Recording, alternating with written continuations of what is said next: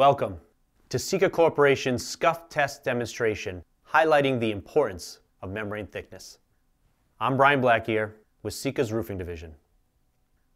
In the roofing industry, we get asked a lot, why should I pay more for thicker roofing membranes?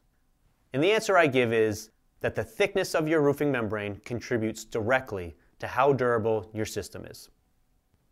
When it comes to the components of a thermoplastic membrane, you have the polymer, which is the thickness of your roofing membrane, and the reinforcement. While a membrane's reinforcement's role is to provide the dimensional stability and add mechanical properties, the polymer provides the waterproofing. All roofing membranes age and lose thickness over time. Increased polymer thickness improves the life expectancy of the membrane and improves resistance to rooftop traffic. In this demonstration, we are going to show you just how important the thickness of the roofing membrane is to the performance of your system. This demonstration simulates the wear and tear your roof can be subject to under normal rooftop traffic. I have here two roofing membranes.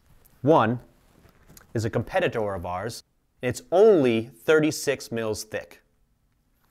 The other is a Sarnafil membrane, and this is 48 mils thick, which is the thinnest Sarnafil sheet available. I also have here an insulation board, plate, and screw, like you would see on almost any mechanically attached or adhered roofing system. What I plan to do is take each sheet individually and place them on top of the plate and screw and scuff them with this wood block to simulate rooftop traffic. First, let's see what happens when you take the 36 mil sheet. I take the sheet and I place it over the plate and screw, and with the wood block, I take one quick pass.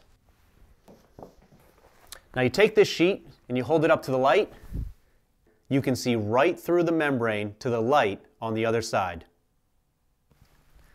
This is an indication of the loss of polymer that is providing the waterproofing for your building. Now, let's try the same thing again with the Sarnafil 48 mil sheet. Again, I place it down on the plate and screw, and with one quick pass, I then hold up the sheet. There is no sign of light on the other side. In fact, what I'm going to do to kind of prove my point is I'm going to put this sheet back down, I'm going to take the wood block, I'm going to do it a couple of more times, and I'm really going to put some pressure on it. When you hold this membrane up again, and the result is the same, I still cannot see through the membrane. In fact, if you look at it, we're not even close to breaking through. With this simple scuff test, you can see how important polymer thickness of a roofing membrane is to the durability of a roofing system. I'm Brian Blackear for Sika's Roofing Division. Thanks for watching.